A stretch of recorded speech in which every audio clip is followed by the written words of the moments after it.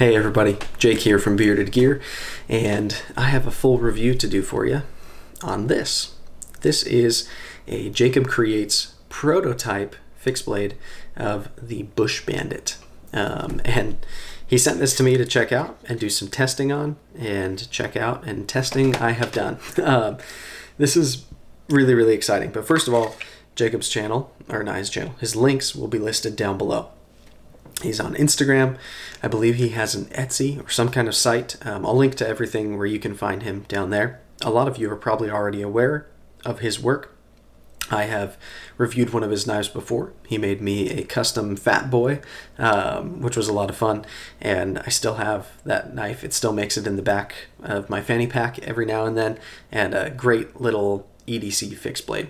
And so this is a newer model for him. This is the Bush Bandit. Like I said, this one's a prototype, and this is, I would say, similar in some ways to the Fat Boy that I reviewed, but also fairly different. And it definitely feels different in its like philosophy of use, at least what I get from it and what I believe he was going for on here. So this one is a prototype. It may have slight variance compared to the ones that he's making now, although I think it is pretty much still the same.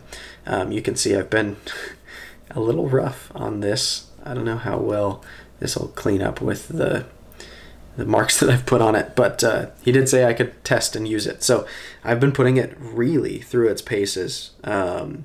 So let's talk about what I've done with this knife so far in terms of use, and then we'll talk about my impressions of it, and we'll talk ergos and performance and all that. So far, the way this is set up with this sheath, I have carried this on my belt probably 2 or 3 times for an entire day. And then once also, I did put it on my belt for the evening because I knew we were going over to my sister-in-law's house and we were going to use the fire pit. And so I was like, I'll use this to help process the firewood and whatever. There's going to be more of a story there. But so I've carried it a couple times on my belt. I've carried it in the back of my fanny pack quite a few times. I've got that kind of slot. I usually wear my fanny pack crossbody, and so in the back slot I can just put it in there. And if I ever need something more substantial than a folder, I like keeping an EDC fixed blade back there.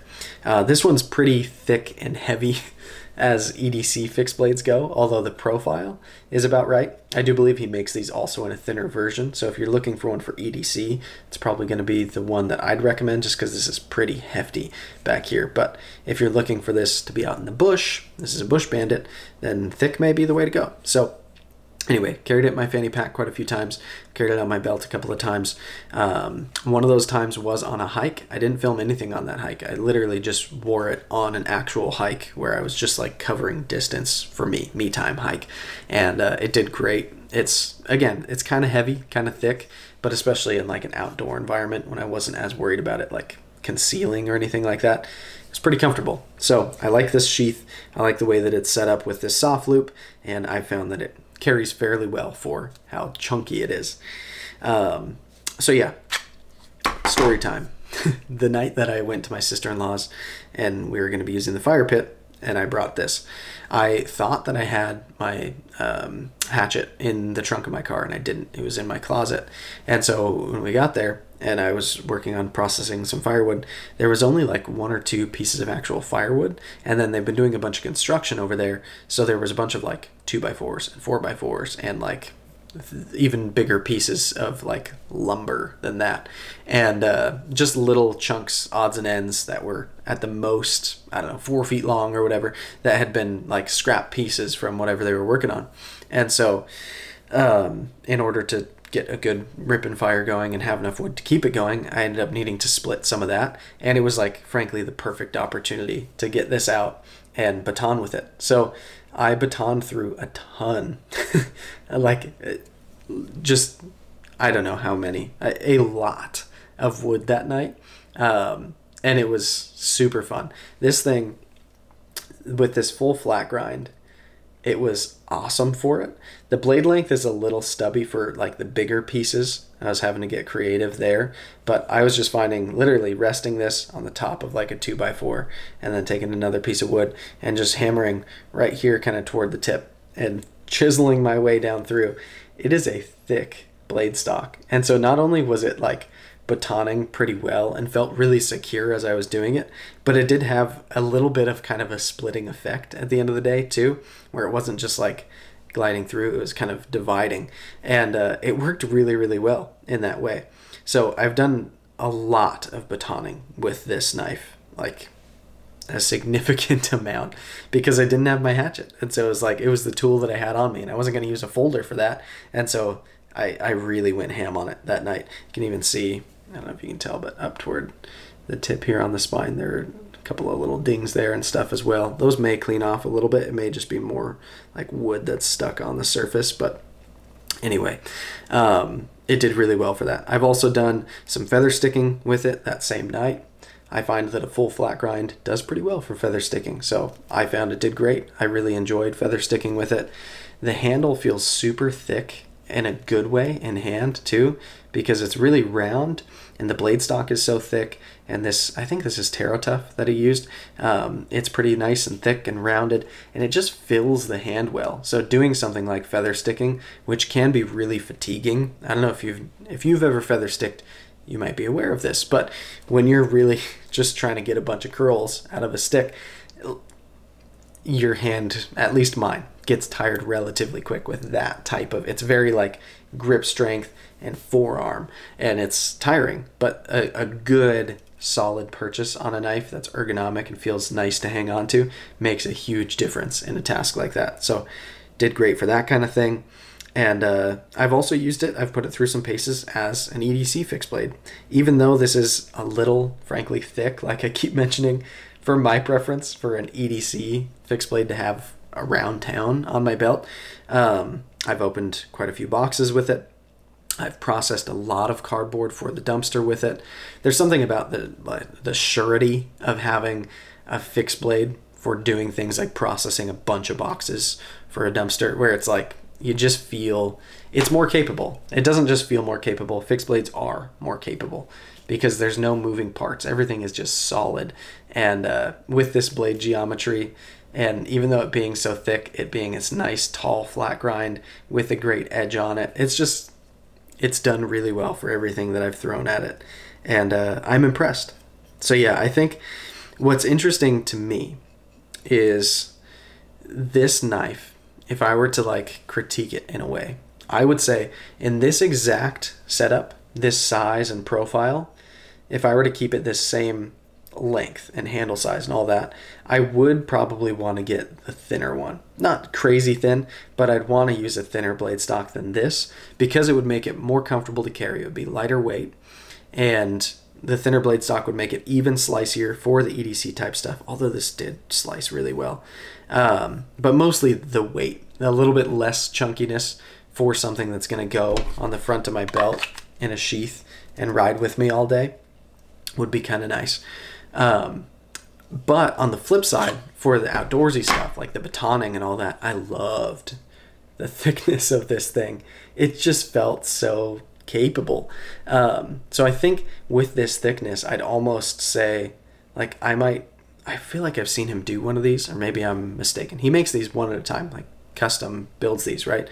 If I were to have him do one of these for me, which maybe I'll end up doing that, I might have him make a longer one with this thickness, and then just have it be a more outdoors focused knife, and let go of the idea of EDCing it and have it be a bushcrafter and not just like an EDC bushcrafter kind of hybrid like I feel this is. Again, I had a great experience with it. Even like it is, just like this, I have bonded with this knife, and I like it a lot. And if this was mine to keep, I would love it. I would cherish it. And it's like, it's really, really cool and capable and fun to use, and it feels great. But yeah, I think ultimately with this thickness and this design and these ergos and this same basic profile, a little bit more blade length for those batoning tasks and for chopping, it would just feel a little bit more suited to that, I think. But then if you were to keep this same blade length and these same proportions overall, a little bit of a thinner blade stock, you'd be lighter, you'd be even slicier. I think that could be really good. So I don't know. I think this is a really, really cool knife. It feels even more functional day to day than the Fat Boy, which I have from him. The Fat Boy is really cool, and it's a small EDC fixed blade, which I like that it is so small and kind of stubby, because sometimes really compact is the way to go when you just want to have a little fixed blade on you.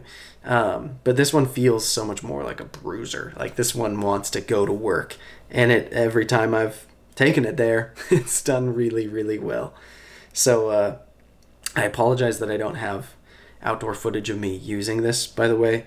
I've just been busier than normal lately with content for my wife and photography stuff and all that. And so I haven't been able to do as much hiking and getting outdoors to do testing and stuff like that. And frankly, when I have been getting outdoors and hiking lately, it's been much more like personal exercise and stress relief.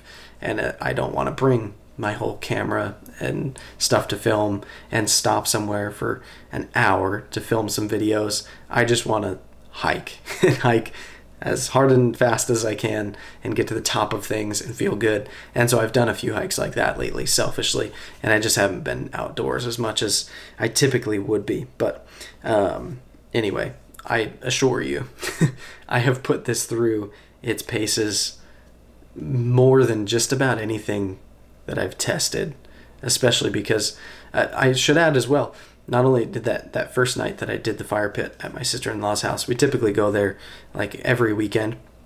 The following weekend, we did it again. And this time I had bundles of wood that I brought because I didn't want to deal with the nasty construction wood.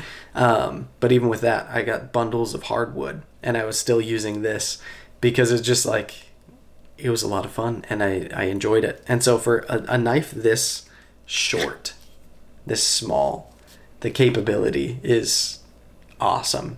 And how rough I was on it and how much it just kept on going. So anyway, I guess this is my full review of the prototype Bush Bandit fixed blade from Jakeb Creates. Jakeb Ginsberg is an awesome dude. I've met up with him, by the way, now twice. We hung out at California Custom Knife Show, and then again not too long ago, just he and I and some knife buddies. And really, really cool dude, talented maker, quirky guy, super funny, and I like the way he designs knives. I like the way he names knives. I think it's hilarious. I like the way he finishes his knives. And he's a young kid, and he's super talented, and someone to watch for sure, because this is cool stuff that he's coming out with. And he's got quite a few models at this point. Check out his Instagram page. He's doing a lot of stuff, and it all looks really, really good to me. So anyway, that'll be that. That's my full review. Thanks for checking it out, guys. Jakeb Ginsberg will be linked down below, or Jakeb Creates, I should say. And yeah, we'll see you on the next one.